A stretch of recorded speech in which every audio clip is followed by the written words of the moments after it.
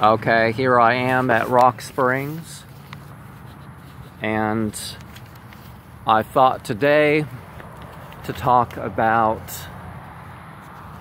the Bible, what books could have been included, what books were included that aren't of the 66 that we are used to, because if you recall, there was 100 books originally when the Bible was rendered into English for the first time. And this is obviously one big church, but the Anna Gymnasiumia, you have the Book of Tobit, you have Judith, you have the Wisdom of Solomon, you have the Wisdom of Jesus Ben Sirach, or Ben Sirach,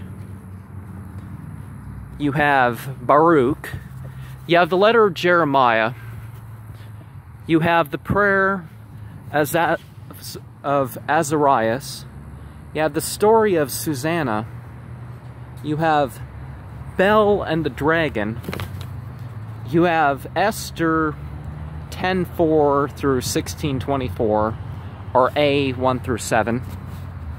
You have First Maccabees, you have Second Maccabees, you have Esdras, you have the Odes, you know, Psalm 151, and the Prayer of Manasseh, Prayer of Daniel. You have Second Esdras, you have Baruch and the Epistle of Jeremy, you have the Book of Wisdom, and the Pseudo-Epigrapha, you have the Gospel of the Ebionites, and you have the Gospel of the Hebrews, the Gospel of the Nazarene, the Gospel of Marcion, the Gospel of Mani, the Gospel of Apelles, the Gospel of Bardesanes, the Gospel of Basilides, the Gospel of Thomas, you have the Gospel of Peter, you have the Diatessaron, you have the Gospel of Nicodemus, you have the resurrection of Jesus Christ according to Bartholomew, you have the questions of Bartholomew, you have the Pseudo-Lyriel of Jerusalem, you know, the life and passion of Christ, and this is one big church we got here. Oh, and the Pseudo-Epigrapha is before, not this Gospel of Ebonite stuff. You got 4th Maccabees, 3rd Maccabees, the vision of Ezra, the prayer of Jacob, the prayer of Joseph, the Odes of Solomon, the history of Joseph, El-Dadan Madad, the history of Rechabites. You have the history of the captivity in Babylon, Janus and Jambres, the ladder of Jacob, the lives of the prophets, the life of Adam, Eve, Joseph and Asenath, martyrdom and the ascension of Isaiah, the martyrdom of Aristeas, the letter of Aristeas, the apocalypse of Moses, the apocalypse of Abraham, and there were a lot of other ones that could have been included in the Bible that weren't. But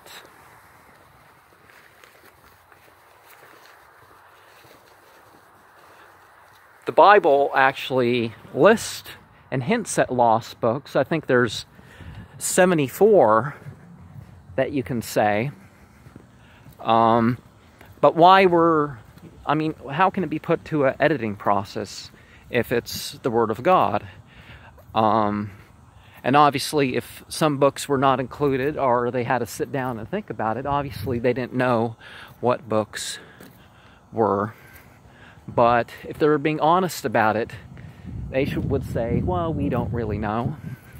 So let's list these and say these are possible sources that you may want to refer to, because all of these actually do make it into some church doctrine or another. And I am circling back around through here, and this is one big church complex here, Rock Springs here. And I guess I don't need to make a whole 15-minute tour or something, do I? But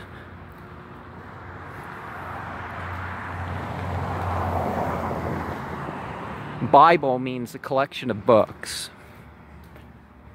It doesn't mean inspired by God or revealed by God, but I am definitely not denying that such things could be within that, because it does seem that in these sacred history books of various sorts are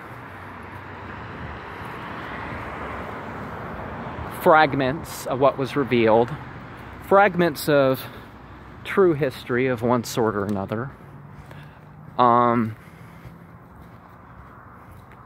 fragments of the inspired teachings of prophets, the experiences of mystics of one sort or another. And it is up to us to determine the truth claims, rather than, just some priesthood authority. Is this the front sign?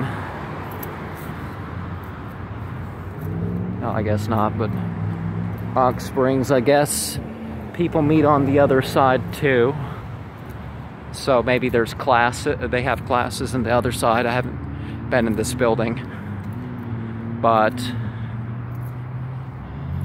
it's a really big building. Now, one thing that you see nowadays is that religious buildings are made really big rather than providing maximum attendance through the week for smaller services, or it's all about that giant service once a week. And I'm all for the Matthew 16:18. So let's find out what that means. That could be the center of their creed there. But that's the whole sign of light. And I've spoken about the whole light bringer thing before. So what are you at your beginning? What are you at your end? What's the beginning of the revelation or the story for you? What do you say about the end of it? The power and the purity in your life. Is it you, or is it projected upon another?